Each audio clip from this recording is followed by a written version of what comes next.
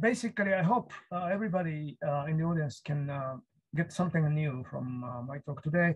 There's a very small proportion of people who had attended to this exactly the same story, but in Japanese language. I hope there's no overlap in the audience. As Hamada-san introduced, this concept of flow was initially presented and expanded by psychologist Csikszentmihayli, who used to be at California as well and passed away 2 or 3 months ago. And he was very influential through many, many books. And it's slightly different depending on which year book you read or who followers you follow. But there are multiple psychological characteristics in the flow state, starting with happiness, pleasure, and of course, it has lots of real impact in, it happens in business, team tasks, education, sport, entertainment, etc. And it's characterized psychologically by attention and altered state of consciousness. Why do we say altered state of consciousness? For instance, the experience or feeling of how much time passed is completely screwed up in the case of flow. And from my perspective, it's something to do with the origin of social brain, something very, very fundamental between inter-body and inter-brain empathy or sympathy. Also, people might be interested in whether or not solo flow and team flow in what kind of relationship. Is team flow just addition of single brain flow, or there's something special happening in each brain and between brain? Of course, and then as I mentioned, we are interested in individual differences in team flow. And towards the end, if I have time, maybe I can mention some collaboration related to how to break personal limit utilizing this flow state, although it's very, very preliminary. As a side note, I just published this book relatively recently, half a year ago, with the well-known ex-athlete, runner, 400 hurdle medalist in world freedom track, Dai Tamese-san. Now, if you go into Csikszentmihayli's books and papers, first thing you notice is that you need appropriate challenge level in each individual to accomplish flow. If the task is too boring or your skill is too low, then it's very hard to accomplish flow. You have to have high level skills, which matches a very high level of challenge. Then you have a chance, necessary condition for flow. And they come up with this kind of flow dimensions. And I don't need to read this again, but later on, I will talk about a little bit of happiness, pleasure is here, and attention, altered state of consciousness are here.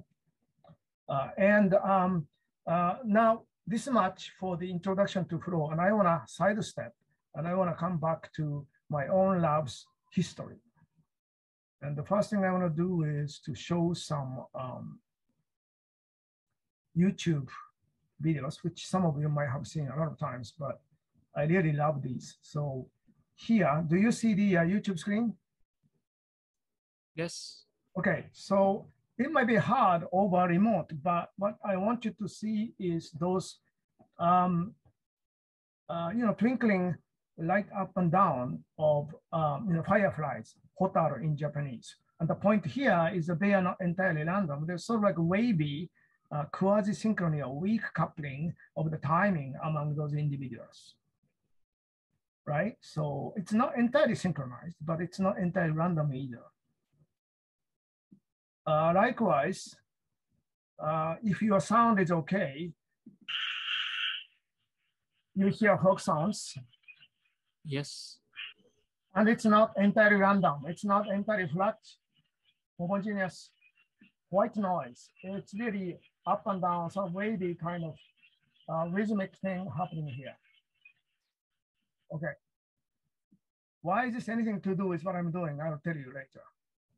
Now, one thing you would say that this is the evolutionary biological origin of human social interaction, then a lot of people might criticize me. Indeed, I got criticized a lot by social psychologists saying, gee, what do you mean by social interaction in human? It's very symbolic and it's very verbal. It's nothing to do with what you're talking about in frog squeaking.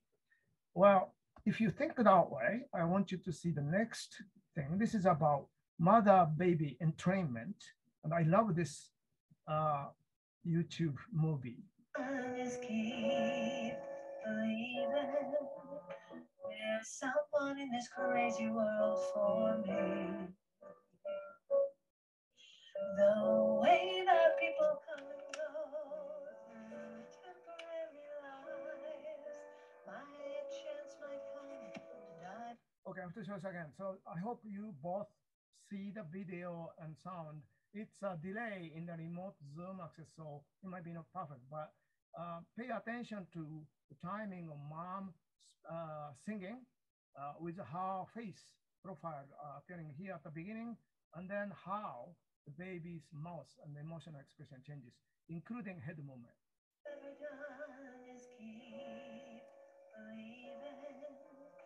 There's someone in this crazy world for me. The way that people come and go through temporary lives, my chance might come and I might never know. I used to say no promises, let's keep. Okay, I watch this forever. I love this. The mother's singing is so good, but the baby is so cute. And the point is that this is the mom-baby entrainment has been considered the origin of nonverbal communication. And that's what I mean by developmental and biological origin of social interaction. Now, what is tricky, however, is that this is not limited to lives. It could be just physics. And the next demo, I show this hundreds of times to everybody. The metronome.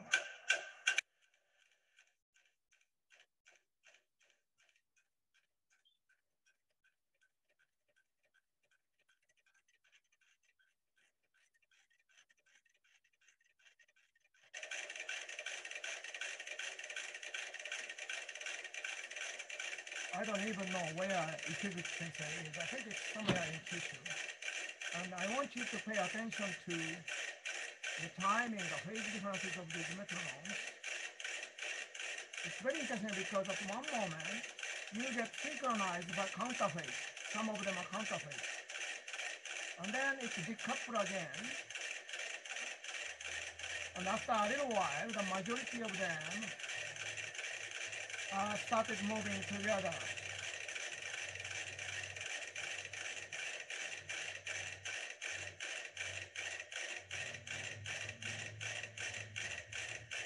Okay, and if you keep watching, then it's decoupled. But the point is that it's loosely coupled. And another important point is that why this happened, the important aspect of this is the base, right? The base is sort of like slightly swinging, and it's sort of hung by strings. It's not entirely stable, and that's the key. In fact, if you see it, it's moving around a little bit, swinging together with the metronomes. I do like the other version better, which is pet-bottle version. And over here, I want you to pay attention to the bubbles between left and right bottles. And initially the timing is entirely independent, but after a little while, it's kind of getting some pattern of weak synchrony. And again, the trick is not so much of the relationship or distance of the bottom. It's attached to the common plate. That's really the necessary condition. Okay, this might be enough for the demo. I hope we can be back to the slide. So the point is that I would argue that those biological inter-individual bodily synchrony is the key to understand human body sync and human brain sync as the basis for social interaction. And then the human mom-baby entrainment would be sort of like the connecting missing link. But when I gave this talk previously, Aihara sensei at Todai pointed that his son, Ikkyu-san, is studying this. This is written in Japanese, but this is Japanese Acoustic Society. And he's studying, this frog squeaking and how it's coupled to get in sync. And in frog's case too, I would say it's social. It's not just by accident. So there's some other things that I recently discovered that's very interesting. When we saw Paralympic Games, the visually handicapped or entirely blind runner is guided by sighted volunteer runner with a rope, or string. But those are very tight, very loose, and the loose but connected is very important in this case too. And in fact, I think some scholars like Asaito is indicating that, from her interview with them, that this interaction is very, very critical for the couple, the volunteer and the handicapped runner, and they cannot just newly establish the relationship. It's just accumulated over time. And the other thing I want to say is that one focus for lab is really about implicit brain functions, which are characterized, in my opinion, in two very distinctive features. One is intrinsically and almost by definition, it is somatic and physiological. And also it is social, meaning it's in relationship, dynamic relationship with other brain via body and sensory organs. So I already showed the metronome waters. Some of those who are familiar with the history of philosophy might think of this thing, a coherence pendulum clock, meaning that in the older house, you have a big pendulum clock, and then another pendulum clock in different room, and then they are nothing to do with each other, but at one moment, you realize that they're synchronized together. The key here is that it's in the same house with the very old wall is connecting them together, just like Ikaguchi-sensei's demo of metronome and water. In the human analogy, I think that's the body, physical body, and also sensory system. Those are the wall in Coherence case. So body synchrony is in a way nothing to do with the explicit symbolic linguistic social communication, but it should be still considered essential, considering all these physical, biological, and developmental evidence that it's essential to the origin of the social interaction. Now, when we're talking about social brain in cognitive neuroscience, it's a hot topic, but there are three possible different levels. The first level is that even when sensory systems are designed optimally to make fine social tuning and emotional communication. So even when it's responding to some non-living stimulus, like LED, for instance, in the case of color, it's still showing its tuning or sensitivity to socially relevant stimulus. That's level number one. And level number two, in fact, if you stimulate the same brain by non-social and social stimulus, the brain is responding most vigorously to social stimuli, especially when it's live and real time. And this was very, very witnessed in infant behavioral psychophysics. And we do have some evidence that even sensory cross-modal adaptation is enhanced or suppressed or transferred between people. Now, of course, social brain can point to much more restricted situation where indeed two brains are interacting real time in the laboratory or in the sport game or something, and we are measuring it. So this is really the social live interaction measured, and that's sort of like the narrowest sense. But people do not tend to forget number one level and number two level. So I just wanted to mention. So we are interested in this level three, which is two brain interacting via bodies and environment, and we could capture by simultaneous hyperscan. And earlier with Katsumi Watanabe and his group, we did this Kokuri experiment. This is meant to study implicit, unintended interaction and synchrony between two people's body movements. The task is to point to each other like this image here, and don't influenced by the opponent, just try to fixate stabilize your finger as stable as possible while you have to open your eyes. And this is the most boring video because even if I run it, nothing happens. But if you scrutinize, maybe over here, there's a little bit of tiny movement between the fingers. Even though both of them are trying to stabilize the fingers, they have very microscopic movement. And if you plot this fingertip, in the coordinate system, blue is one person, red is partner, and then their tip of fingers are sort of moving together. As I said, it's weakly captured. And of course, if you are expert on those nonlinear system dynamics, you could say, strange attractor and, things like that.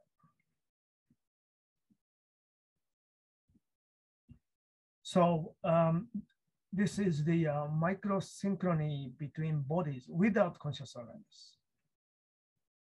And how do we analyze this? This is basically using this cross-correlation technique. Basically, this is the movement of some spatial axis in subject number 1. Subject number 2's finger is also recorded, and then slide the time like this to find the maximum correlation, highest correlation. And you can plot it this way, right? And then in this case, there's no distinction between leader and follower. It's the mutual. So time 0 lag has the highest finger movement correlation. Or by definition, this is synchrony. And what you can do is to do some sanity check, as Watanabe and his group did it. So if you have paired, then you have a higher level of synchrony as opposed to randomly shuffled post hoc pair, meaning that it is important to have a live partner in front with live interaction, even though your intention is not to move. It's critical for this implicit bodily synchrony. Right, and just one subject in this case, but sorry, this is 8 subjects. We also try to figure out whether it's just a practice effect or something else. So we did session 1, 2 versus session 7, A2, and it's not increased significantly. So just by repeating this test session is not that critical. I forgot to mention, but what we did was to, sorry, I forgot to mention, but what we did was to have this, neglect each other as pretest, as stable as possible. And then there's a training session where leader is leading, follower is following, some cooperative training, and then come back to the post-test, which is again neglect each other. And then this competitive experience increases implicit movement like this, okay? Yeah, and I have to skip some details, but we did various different controls, such as what if the opponent is not a live human, just a dot moving on the display, but this movement is taken from real person finger. How about the partner is a recorded video? How about the experimenter or the one participant has blindfold? All these things turn out to be losing the synchrony. So basically, live real interaction with real person is a necessary condition for this cooperative training, increasing the body synchrony. Now, of course, you can move on to inter-brain EG recording, and this is called hyperscanning. While they are doing this, it looks like this: 1 to 8 channels in each brain. And this is just skipping the results, but the main result is the contrast between pre and post test. So in both tests, subject's task is to just neglect each other, just try to stabilize the finger, but due to the in-between cooperative training or as the control condition, non-cooperative movement, their post-brain activity is different relative to pre. And this shows the brain area, which is showing the maximum difference between pre and post. And one area is right middle temporal gyrus in this beta frequency range. And then the other is this area called precursor in slightly lower brainwave frequency. So these two areas activity were increased by cooperative training, even though while they are trying to fixate their fingers. Now, you can, of course, do some functional interpretation of why these areas are relevant. The right MTG has been sort of verified with regard to theory of mind and empathy. And also, it's something to do with sense of agency, etc. Precursor is very popular area in social neuroscience in these days, something to do with highly integrated tasks, including visual spatial imagery, episodic memory retrieval, and first-person perspective taking. That's kind of important, and the experience of agency again. So these are not entirely irrelevant to what they are doing between two people, quote, social. So cooperative training enhanced neural activity for theory of mind, sense of agency, and sympathy kind of area. Now, this is a summary of inter-brain connectivity, which is basically measured by PDC, partial directed coherence. And this is a hard figure, so I have to explain. The left side altogether is pre-test. The right side altogether is the post-test after sort of like entrainment training, okay? And the left quarter, most quarter is inter-brain pre, and then intra-brain connectivity pre, and then inter-brain post and intra-brain post. So intra-brain means within our brain, and nothing happens, in terms of PDC. But if you look at this square box and this box is indicated by these two arrows, the partial directed coherence between the brain, only when they are real partners, were increased. Okay, so interbrain synchrony is actually increased. And this is showing the same thing with slightly different way, two brains. By leader and follower, what we mean is not during the pre and post test, but during the cooperative training, one side is leading in front of the other subject, moving fingers, and then the other is following. And they repeated this for several minutes. Okay, and after that, now post-training test, there's no leader and follower there in that session, but still there's some intriguing asymmetry between leader's brain and follower's brain. IFG is here, posterior occipital is here, and there's, the thick lines indicate stronger coherence. This thin is weaker, but similar results with beta and theta. Altogether, it's relatively slow frequency. Yeah, these are just interpretations. Maybe this theta connectivity may be something with active suppression of response. Maybe this is active concentration. We don't know. I mean, these are just speculation. But what we found interesting is that there's this carrying over effect of leader-follower relationship, even in this very implicit domain, even in this brain domain, interbrain connectivity data between leader and follower. There's one case that we tested with autism subject. And this is one participant officially diagnosed high functional autism with the other partner as the experimenter. And then this pre-test, post-set, blue and red are the pooled result from neurally typical participants. And then this red purple curve is the post ASD. So ASD did not increase the synchrony with the partner after even cooperative training. Okay. Adaptation is actually synchrony during the cooperative training. So ASD can follow the finger, but it doesn't do anything socially to the brain. That's what it is. Still, lots of social psychologists complain that this is nothing to do with what's been known about, social psychological characteristics of interpersonal interaction. So we actually used their typical social traits questionnaire, and it turned out that some of the index, like fear of negative evaluation or blushing propensity, were actually correlated with the interbrain coherence. So indeed, it's really correlated with social traits. So the fear of negative evaluation is lower than the stronger interpersonal connectivity. And that's shown here by minus coefficient and positive and a small p-value. Okay. All right. So to summarize, the baseline synchrony was there between two participants, and interpersonal adaptation increases correlation in the behavioral domain.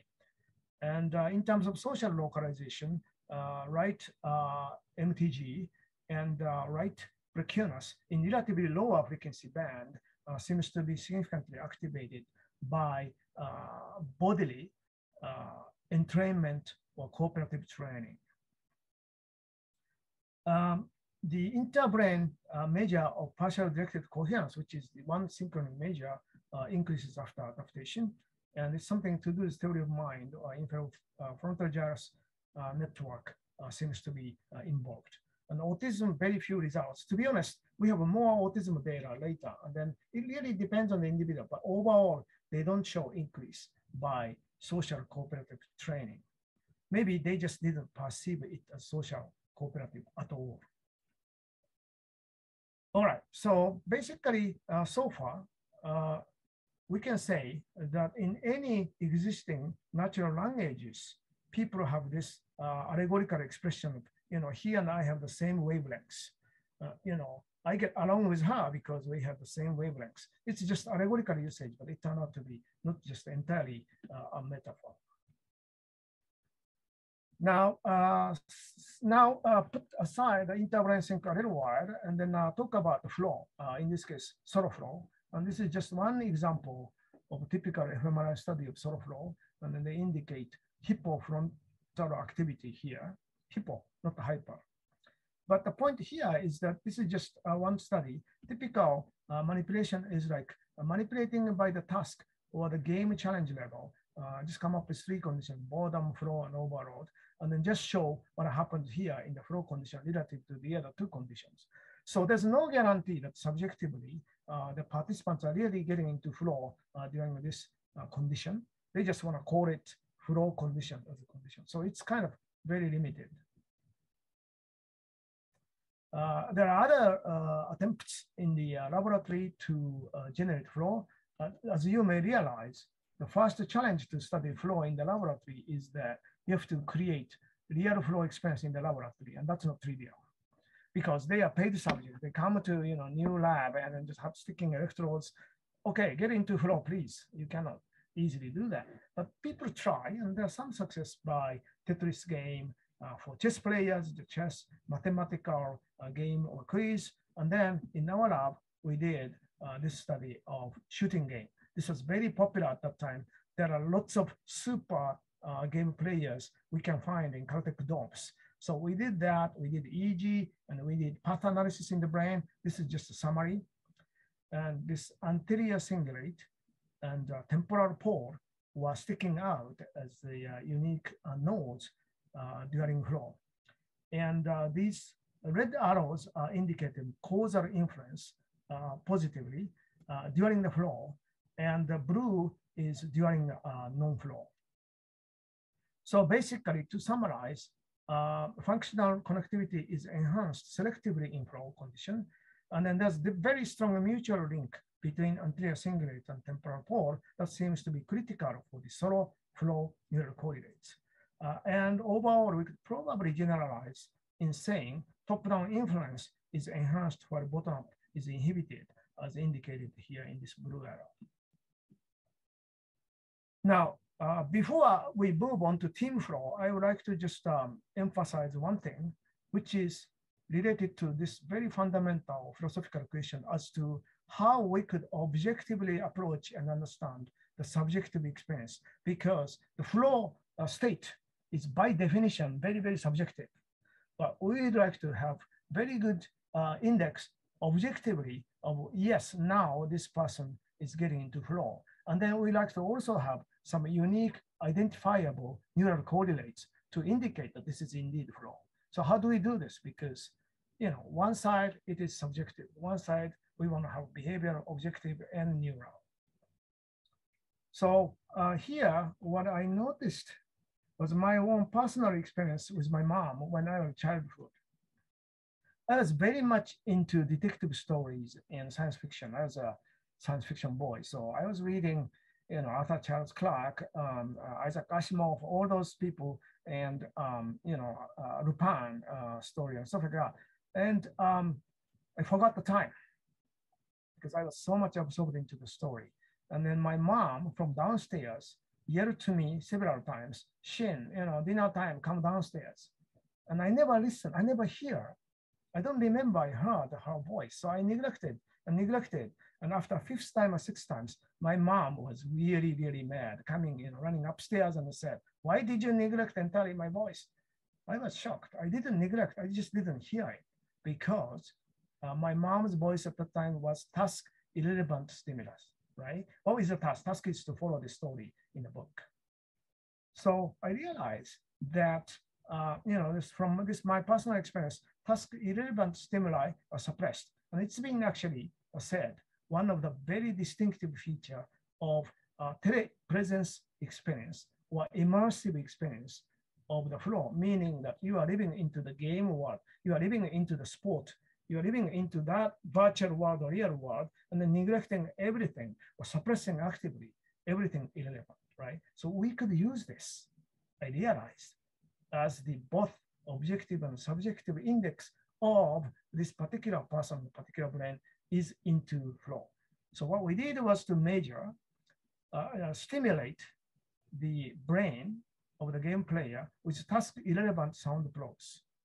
On purpose, Muhammad Shehata, the first author of this study, used a door knocking sound. It's really like boom, boom, boom, boom, boom, door knocking sound.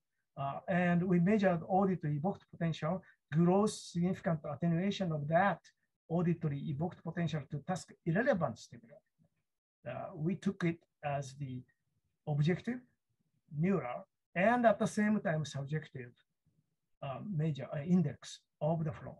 And this is common in solo flow study and team flow study. So I would like to emphasize this. Okay.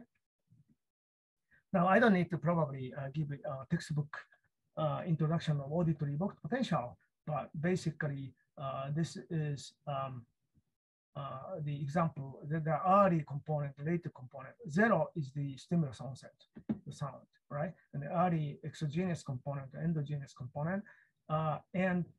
These are known, like effect of increasing age, slowing down, effect of hearing loss. Of course, amplitude is getting less, both early and late component. But what is interesting is this tinnitus, meaning it's like, illusory ringing sound, annoying echoing sound in the ear. It's illusory and hallucination. Now what happens is that early component, nothing happens, but later component, it's attenuated and maybe a little slower.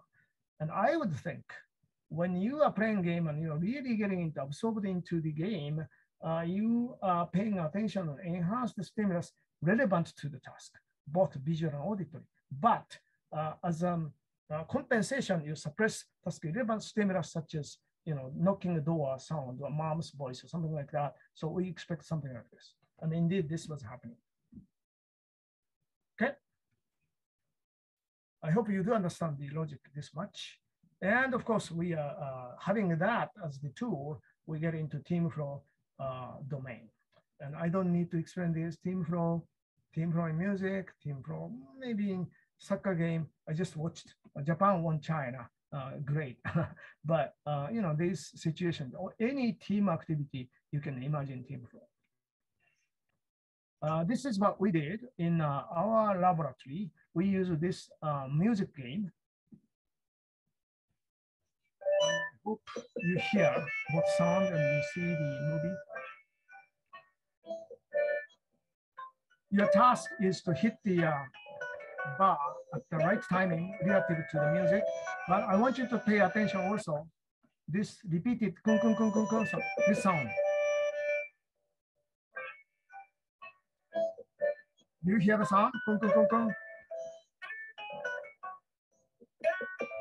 Yeah. So basically, we simulate the situation where you are absorbed into a game in your room, dormitory room, and somebody knocked the door. You don't even hear it. Why did you hear it? That's the thing. We also actually have three conditions because we want to compare team flow possible condition, which is shown in this video. Two people play together. Team only situation where the music was scrambled. So it's just synchrony button press task, but it's not interesting at all. So there's no chance they got into team flow or solo flow either. It's just being together. And then there's this solo flow condition where we put occluder between two people so that each one of them are playing independently and they can fall into solo flow regardless of the other. So these three conditions we put. And of course, compare these three conditions while monitoring the AEP to task relevant auditory stimulus, as I said. And also, don't forget, we compare that with post hoc questionnaire. And from post hoc questionnaire, we came up with solo flow index, team flow index, and just social interaction index. Those three are different. Okay, makes sense. We have lots of collaborators and it's published last year. And again, we did something like this. Two brain are scanned together. Now, if you think about team flow, of course, you're talking about what would make the team's best in performance and give highest level of pleasure. There are criteria like common purpose, complementary skills, clear performance goals, keep a strong commitment, mutual accountability, etc. And indeed, NASA asked us to perform some investigation related to astronauts' performance in a very limited spaceship for many years. And according to them, they have to do something beyond 200 or 250 tasks per day. Each one task lasts from several minutes to hours, and then they have to work always with almost identical or similar teams. So they asked us, do you have any indication as to, there are good team and bad team? And can you tell from your neural activity? And also, can you predict? And then what if a team is getting into team flow and then they moved on to different tasks? Like initially, it's pretty much motor coordination task. And the second one is pretty much like problem solving in symbolic domain. Are those situations transferable in terms of team flow? In other words, one team flow in one task transferred to the other task. And those are the very good questions. We did study a little bit, and we don't have very strong conclusion, but I'll tell you something related towards the end. Okay, first point I want to make is, as I said, we came up with from questionnaire, solo flow index, team index, and team flow index. So this team index is team non-flow index. It's just social interaction, but not flow. And as you can see, solo flow index, this green and blue, which are solo flow and team flow, is going high relative to non-flow. And team flow index, only the team flow condition are getting high, and non-flow condition is getting high. This team flow index, the team flow is getting high. So basically, these questionnaire and subjects reports are consistent and support our experimental manipulation. Now, of course, we still use this AEP as the filter for which period they are into the flow, even among these three conditions. Okay, so we did this auditory evoked potential, and we just had a flow index and auditory evoked potential, task relevant, against each other in three conditions. And it makes sense, right? Because in this case, task relevant stimulus should be neglected more and more when the flow level is high, both in solo flow condition and team flow condition. And that's indicated by this negative slope. This is team flow, this is solo flow. And this is non-flow interaction, and there's no correlation because, sure, I mean, you have a boring conversation with somebody, and then there's an explosion behind you. Of course, you pay attention, right? Your mom is yelling, of course, you pay attention. So this is also sort of confirmatory to what we wanted to manipulate.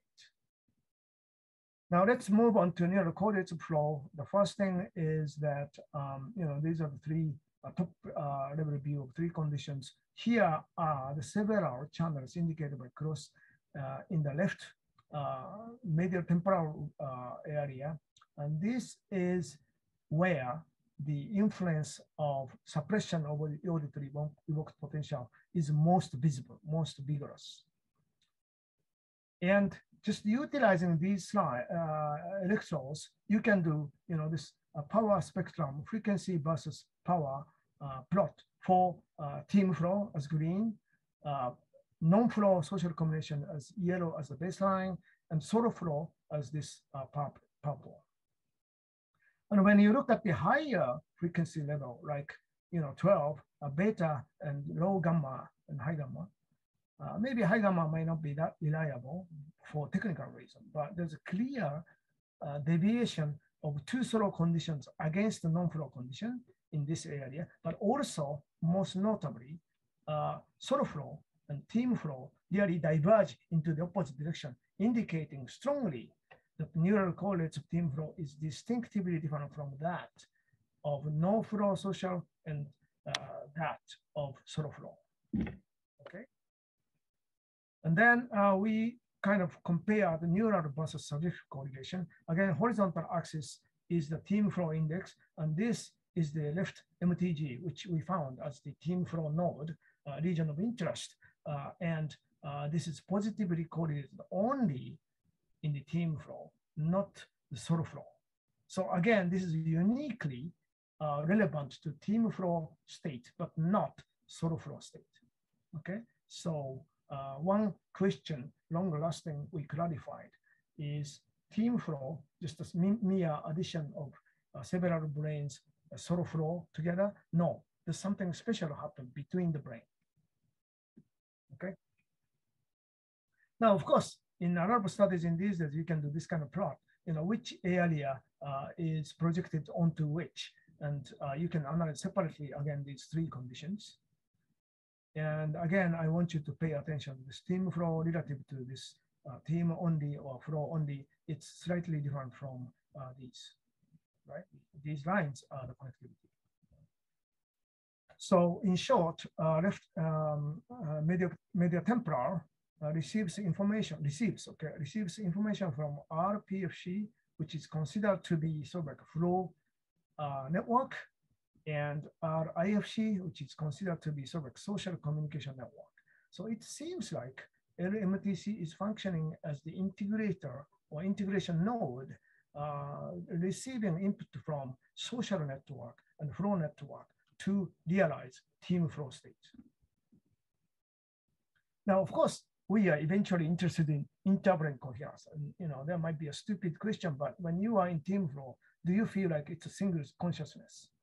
This is, of course, a very strong question. And what do you mean by single consciousness? It's very ambiguous. But let's just state a more mild question as to whether the two brains of the teammates are connected during the team flow. And the answer was yes. So there's an enhanced inter-brain integrated information neurosynchrony. So here is the now Csikszentmihayli's lab's contribution. They offered us so-called phi in integrated information theory, but their own modified version, which is normalized. And as you can see, these are the different brain network in the horizontal axis in one participant. The other participant is plotted in the vertical axis, but only real pairs are here in the upper row. The lower row is again as a sanity check. You can just shuffle unpaired two subjects and then see what kind of results you get as random noise. And that's shown in these three panels at the bottom. They are very low and then not so much different across these three conditions, of course. But in the pair condition, especially only in the team flow condition, there's lots of yellow and orange indicating that various areas between the two brains are connected more, and even in terms of the phi measure. when they are in the team flow. I was very excited and asked now to see if he interpreted this as slightly integrated consciousness between the brain. He said no. And I was persuaded because this is a very, very limited measure only in long range integration. There's no evidence or actually no data on short range neural connection. So this is really, really limited part of the data. But even he was very surprised that we got this high level of phi, which were highly also consistent with our own measure of phase locked value, which is another measure of interbrain coherence. So two measures highly consistent with each other in these selective results. Okay, so indeed, in team flow, your brain and your partner brain are in sync, but specific in particular wavelengths and specific in particular brain regions. Okay. Now, here's the new part. Probably have to worry about time. I think it's still okay, right? Recently, we became interested in individual differences in team flow. And the motivation was that so this is, again, a little bit philosophical in my case. What is individual differences, right? The personality traits are treated as like the physical property of the body. As an analogy to it, it's like mental property of the body, which is unchanged regardless of the context, regardless of the situation. I think it's highly dubious. And team flow is by definition context dependent because it's team, right? So there might be some intriguing philosophical twist possible, but we can start from an interbrain interaction to characterize the brain itself, something like that. Of course, we didn't accomplish this. We so far is still staying with the conventional method of analyzing within brain first, and then talk about interbrain coherence. But still, some EEG data analysis can be applied interbrain, like phi. You can calculate the same way within brain or between brains. PDC or phase locked value, PLV, interbrain coherence things, you can calculate the same way mathematically within the brain or interbrain. So this way we can raise lots of questions feasibly answer technically.